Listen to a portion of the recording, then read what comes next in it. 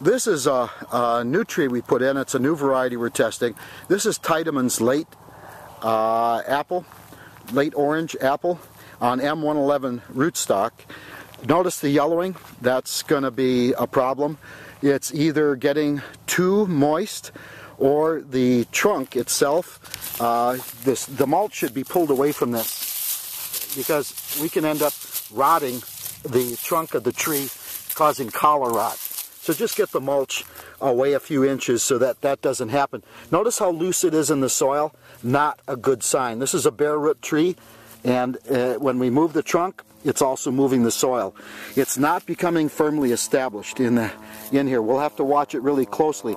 Probably come back through and restake it and see if we can get it to reestablish or establish itself more firmly in the soil.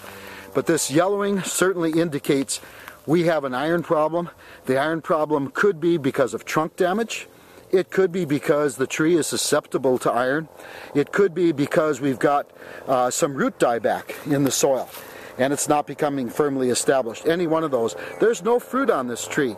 So we could come back with multiple foliar sprays of iron, spraying the leaves with an iron sulfate even, iron chelate, and probably 4 or 5 times to get it to green up a little bit more.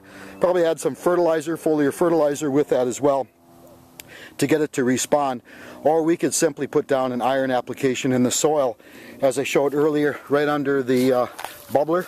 There's the bubbler there, 2 gallons per minute, filling the basin. But keep that mulch away from the trunk, and that very well could be the problem why we're seeing this yellowing on the foliage and causing iron chlorosis. It's not always just simply a matter of a lack of iron.